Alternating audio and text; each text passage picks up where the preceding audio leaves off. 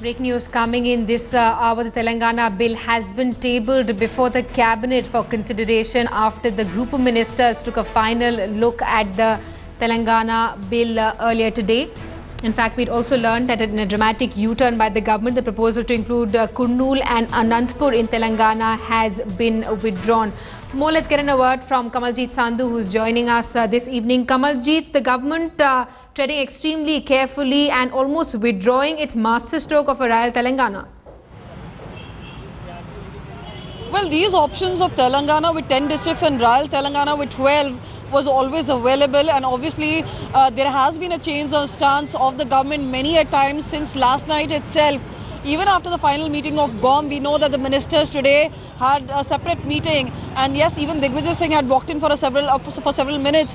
But the fact remains that there seems to be a persistent state of confusion, and yes, there was a discussion whether it should be Telangana or Royal Telangana. There was pros and cons which were discussed. As a matter of fact, even the bureaucrats were told that even last minute there could be a change. But our sources now firmly indicate that this could perhaps just be Telangana with 10 districts. The meeting is going on. It's being tabled at this point of time as we speak to you. The fact remains that this is a contentious issue. A lot of other issues like the status of Hyderabad as the capital, whether it would be a UT or whether it would be a joint capital for 10 years. And as a matter of fact, what will happen as far as land or law and order is concerned, whether there would be actually a council or a final word would be of the governor.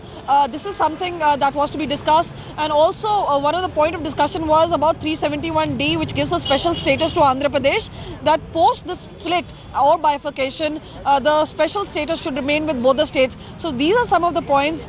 We were told by a few of the ministers that the final call would be with the Prime Minister, and even though the GOM had made recommendations, the final call would be of the Cabinet, and thereafter they would try and push it and send it to the President today itself. Remember, they're running out of time. There are only 12 working days in the Parliament in this session.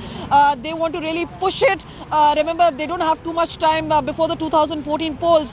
And even as far as 2 districts of Kurnool and Anantapur were concerned, many said this was a Congress's game plan of political gain because the Congress has a certain stronghold in these 2 districts, and once they come into Telangana, Congress would get a windfall victory. But this is something which was being speculated. But right now, even as Telangana is being discussed, what we know is that the firm decision has to be taken by Cabinet even tonight, and perhaps thereafter it would be sent to the President.